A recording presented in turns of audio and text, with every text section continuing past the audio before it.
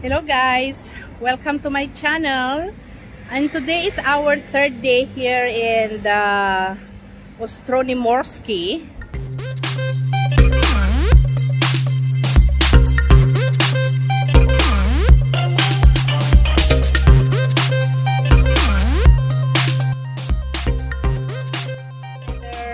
We have a gloomy weather today, so yes, beach is very cold and the wind. Kaya today mag-drive kami mga 9 kilometers away from this place, doon sa pinaka main town nila, where is the Kołobrzeg. Nandoon yung kanilang harbor and more of site of interest nila. So samahan nyo kami, magdadrive tayo going to the Kołobrzeg. Yeah. So, let's go to Kołobrzeg. Hello guys! Hello Blinko! And to our bandit. And to bandit, nasa baba na naman. As I said, dahil ang aming weather today ay very cold and gloomy. 19. 19 grad daw ngayon. So we will see what we can enjoy in Kołobrzeg, where is the main town of this area. Baggage. Let's see what we can enjoy until then. Ich weiß zwar nicht, was da ist, aber da könntest du da rüberfahren. Nach Old China. Auf dem Rückweg von Rady vergessen. Sure, open?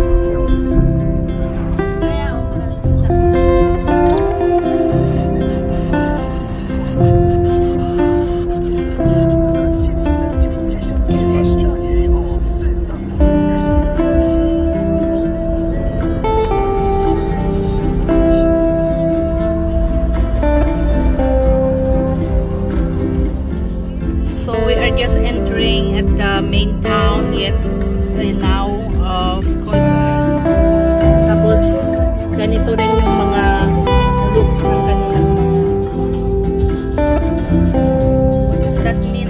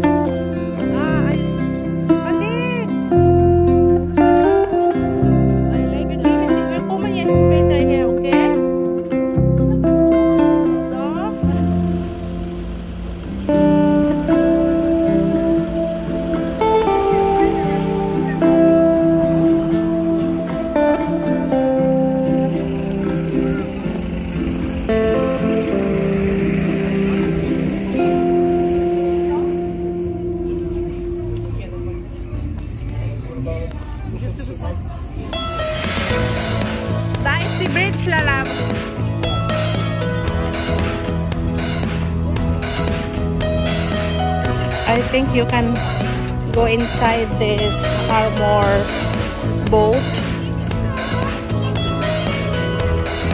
So they are waiting. Check.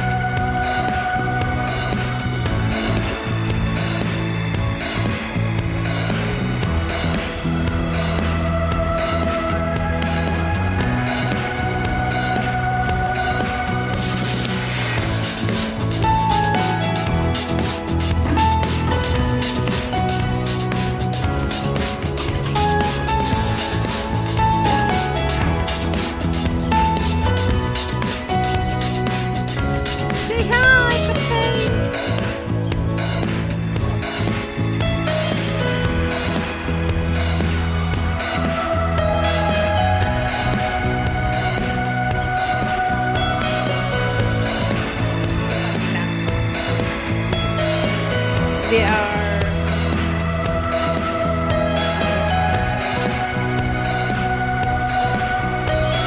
the pirate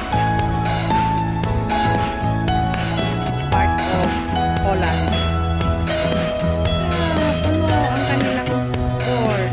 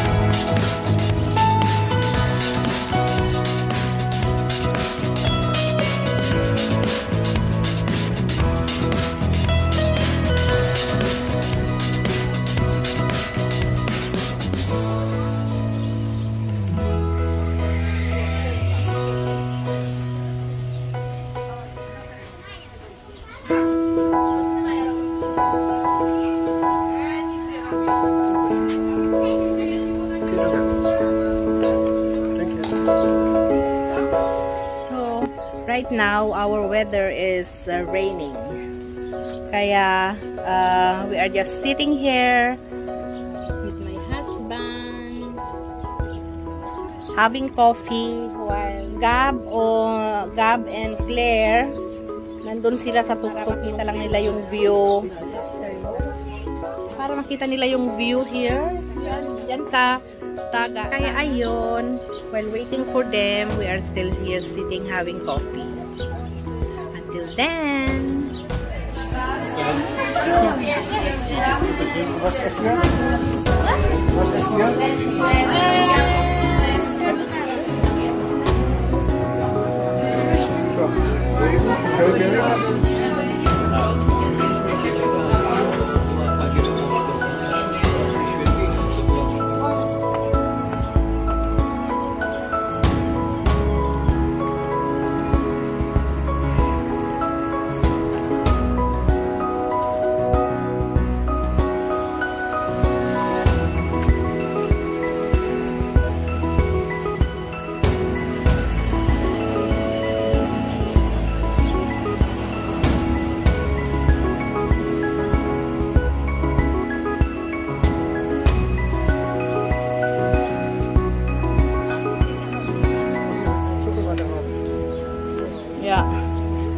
We come to the Bisdalaw von der Lamin.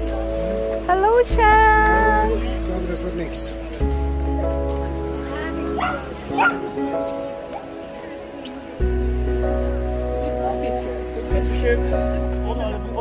rosyjskiej stronie namierzeni wymyślane i oni kopią. U nas też dużo wykopali namierzeni tam, gdzie przykopują, tylko że za płytko. Mało wykopali. No to trzeba 30 metrów głębiej. No.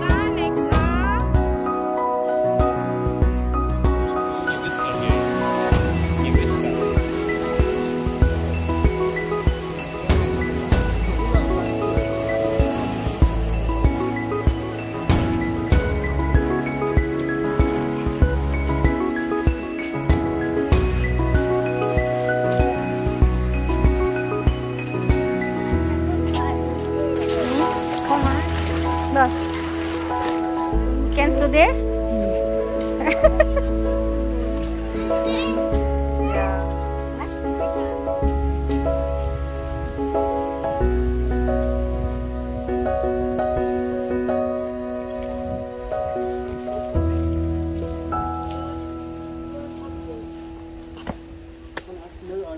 Der Apfel schmeckt nicht.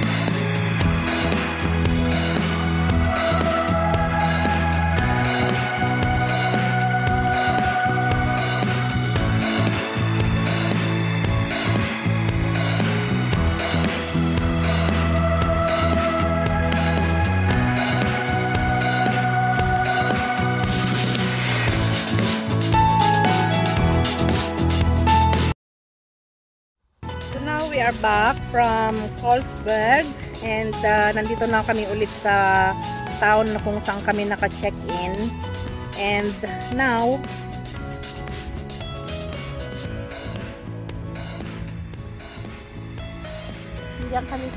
dumaan lang kami sa supermarket.